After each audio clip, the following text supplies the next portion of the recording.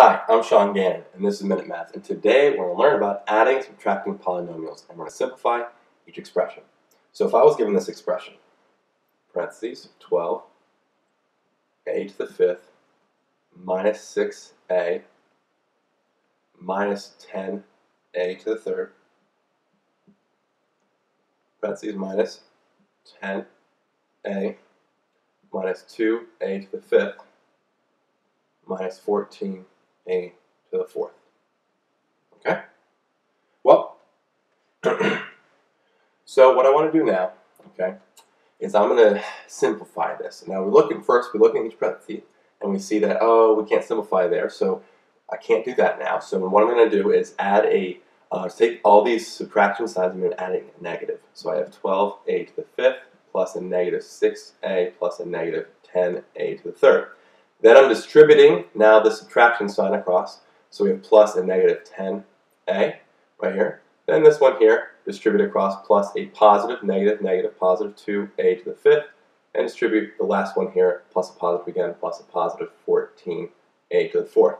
That's probably the most common mistake I see from students, is they don't distribute that subtraction all the way across. They distribute to the first term, and that's it. It needs to be to all parts because they're in that parentheses. So now I have all 6 terms here. I need to rewrite them highest degree first. Okay, highest degree I see is to the fifth power. Take note of that. So 12a to the fifth, and I'll put a little dot saying that I've brought that one down. Then in this one here, plus 2a to the fifth. See that one? And I don't see any more to the fifths. So then the next highest degree is to the fourth power, 14 plus 14a to the fourth. So we have plus a 14a to the fourth right there. That's an a, not a 9. Mark it. Now, okay, I have the fourth power. What's the next highest power? I see to the third.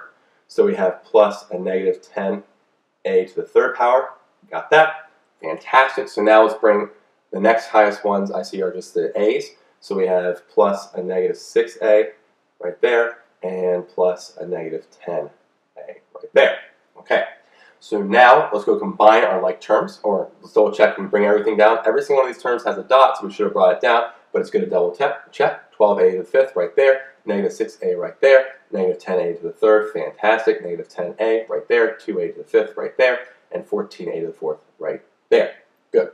Now let's combine our like terms. 12a to the fifth plus 2a to the fifth is 14a to the fifth, plus, there's no other a to the fourth power, so we have 14a to the fourth. Okay, that's not that a on the top. I'm not erasing it because it applies much. And then this plus negative 10a to the third, nothing to combine it, so we can rewrite that to be minus our subtraction, right? 10a to the third. And then negative 6a plus negative 10a is a negative 16a, so it's a minus 16a. And so now we have our final answer here. 14a to the fifth plus 14a to the fourth minus 10a to the third minus 16a. So let's recap. We're given 12a to the fifth minus 6a minus 10a to the third, parentheses, and then minus, parentheses, 10a minus 2a to the fifth minus 14a to the fourth. I then made everything adding a negative, did that over here, and distributed the subtraction sign and made everything plus a negative or plus positive. Then I rearranged, I'll use the commutative property, highest degrees first, okay? And I put little dots underneath to double check, make sure I had, brought everything down. I did.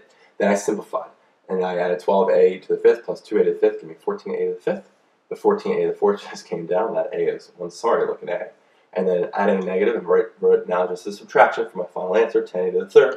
And then minus 6a plus 10a is a negative 16a. So we subtracted 16a right there. So now my final answer, being nice and neat, is 14a to the fifth plus 14a to the fourth minus 10a to the third minus 16a